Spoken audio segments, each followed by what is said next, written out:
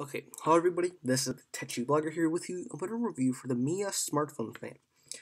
I got the iOS one, which works on your iPhone, iPad, iPod Nano, whatever, anything that runs on a lightning cord. Smartphone fan here. It goes for $8.99 on Amazon. I'll leave that link in the description below if you want to go check it out. Let's go ahead and open this up.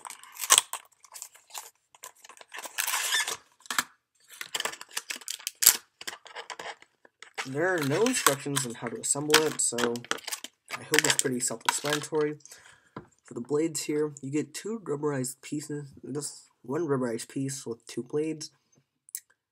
Seems pretty sturdy, I guess. And if you do accidentally hit your finger, it's going to be right next to the home button here. You'll hopefully be fine. Stick it onto this port here. I'm going to attach this to my iPad Air. Right here, and the airspeed, I think it's going to be pretty good, actually. Yeah. Feeling it. The fan's a little loud hearing it, if you can hear it. It's a little loud. But, yeah, right next to the home button here. So if you just go and press it down here, I don't want to hit my hand.